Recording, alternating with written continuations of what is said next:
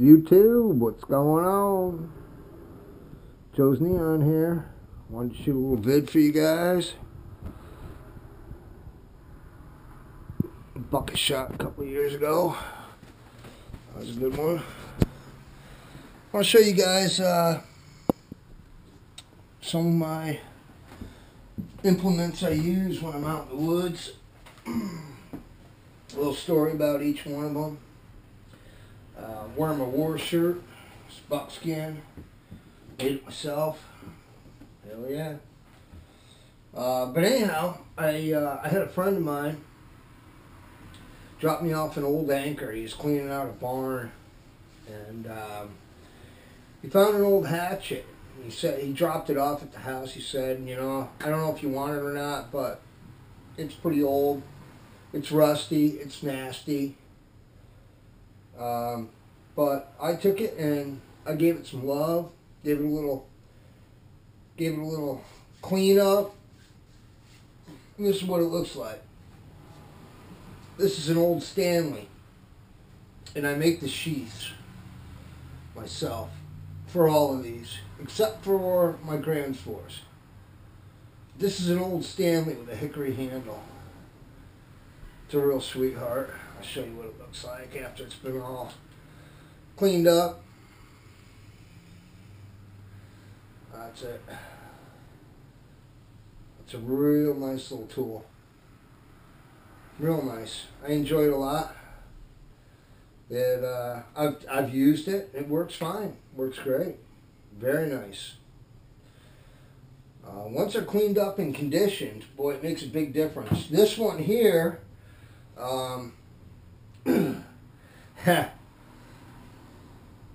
this one here has a lot of history. The other day I was working at my mom's house, and we're getting ready to sell her house, and she's going to move, and we're cleaning things out, and I found the hatchet that I grew up with camping as a kid. I can remember this hatchet from when I was not allowed to touch it, and then I was probably 4 or 5 years old. But I always was fascinated by it. My dad always brought it with us camping. But I asked my mom, I said, Mom, how old do you think this thing is? And she said, well, she says, your father might have bought that when he was surveying before you were born. So this could be upwards of, I don't know, 50 years old. It's a plum hatchet, and it was just orange with rust. The handle was totally dried out and white, just nasty. So, did a little work on it, and I got it looking nice. And it's beautiful. This I'll never use. This will never be used again. I made a sheath for it. Just finished that up a little while ago, as a matter of fact. But you'll see that logo there on all of them. It's not a logo. That's my brand. JMY, my initials. But came out real nice, real happy with it. Starting to find a fascination in restoring these old axes and hatchets, thanks to a lot of folks on YouTube.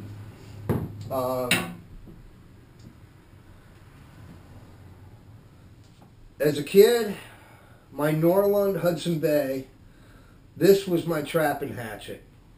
This was carried in my pack basket, still is, when I'm trapping. It's a fine tool. Very nice hatchet. Good steel. Good handle on it. I'm not sure if the handle is hickory or ash, but I did a leather wrap on it. It's pretty cool. It's held up real well, and I really like this one a lot. This got put to use 2 weekends ago. and never lets me down. Split a lot of wood with it. Yeah. And that's kind of a real traditional type sheath. Just a hand stitch, folded over, but works great. I got some tomahawks. I got a trail hawk. I figured I'd pick one up, see what I thought about that. Reasonable enough. Made in Taiwan. I'm pretty surprised. At 11 paces, it throws real well. You'll stick it every time. Again, I made the sheath for it. It's got an alright handle on it. It's got some heartwood, but I've heard pros and cons on the heartwood. I did a lot of work on the blade. The blade wasn't really up to snuff out of the box by any means, but now it's razor sharp. I can shave with that, and it throws good. It's a good tomahawk. Custom made sheath, real nice. And I got another one, Canadian Blackhawk. This is good. The head is heavy on this. It's a good hatchet though. Throwing tomahawk. Works real well. And again, this comes with no edge at all. It's round. I had to completely work the edge on that. But, like everything I own, it's razor sharp. And it's a good thrower. It's a nice tomahawk.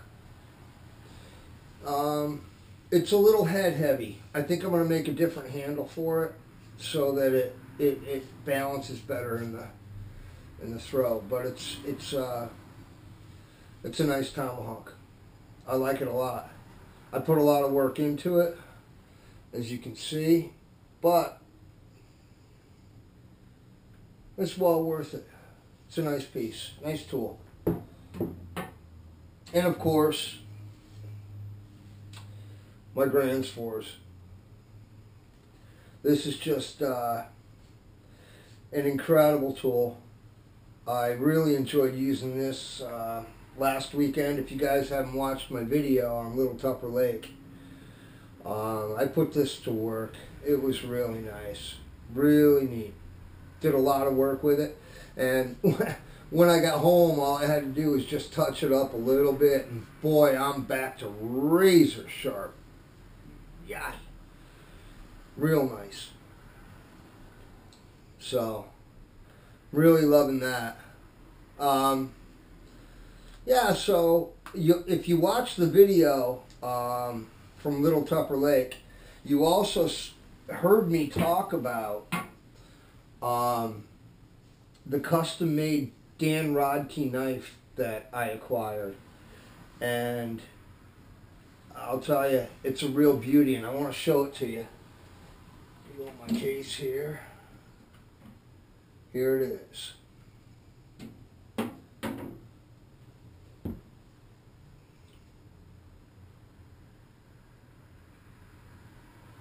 That's the knife. Now I'm going to get a little closer so I can show you a little better.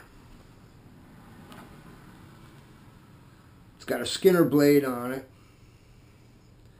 The back is, the spine, like I said, is all hand filed. Sterling silver on the bolsters. Desert ironwood for the pommels of the grip. But look at the way the tang is tapered. Can you see that? That's really neat. But it says Rodkey on the blade. And it's just, it's an incredible knife. Really cool. In mint condition, nonetheless. But it just fits right in there. The sheath is so well made. Everything about it is just beautiful. Really nice. So I'll put it back in the cabinet. But anyhow, I just want to do a short vid on some of my collectibles and my chopping tools. I'll give you a little look at my knives.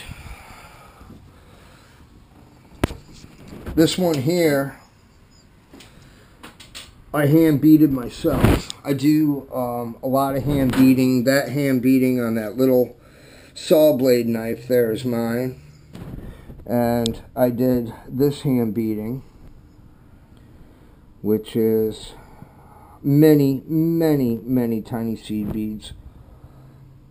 That's about 120 hours worth of beading, 3 at a time. So it's kind of fun, pretty interesting. That's a weird looking buck I shot a couple years back. We called him the devil deer. Last day of the season, he's just got those 2 long spikes. This here on the bottom is a fisher skull. Kind of neat. Some of my other sheath knives. And more. And more. And that's what I enjoy. But anyhow, like I said, just wanted to do a short vid. I'll show you a quiver for my arrows that I made. This is out of buckskin. This is really nice. It's got a collar of sheepskin in it to keep the arrows quiet. It's all buckskin except for the interior tube I did out of a top grain bull hide, which is very heavy. Makes for a real nice quiver. I got to put a strap on it yet. Haven't quite figured out how I want to do it, but works great. I do my own arrow cresting. All my arrows are crested to different colors that I want to do them in, and it's a Ted Nugent arrow, which is cool.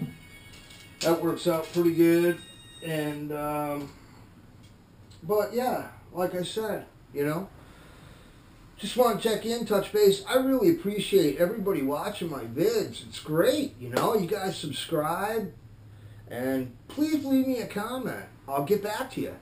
I love it. There's no doubt. You leave me a comment, you'll hear back from me. For sure. I do some, I make some instruments too.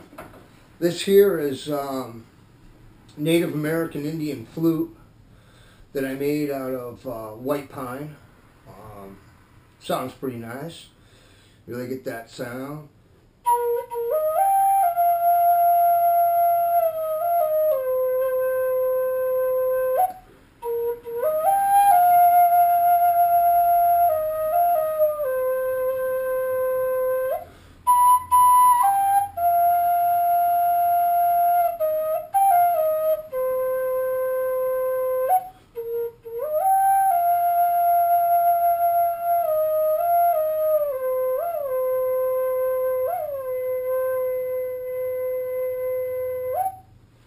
Pretty cool.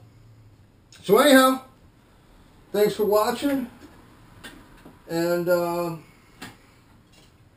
got some stuff coming up here in the future. Again, I said I'm going to have some hunting vids and all that good stuff, but hey, you guys are the best. Keep watching, subscribe, and leave me some comments. Talk to you soon.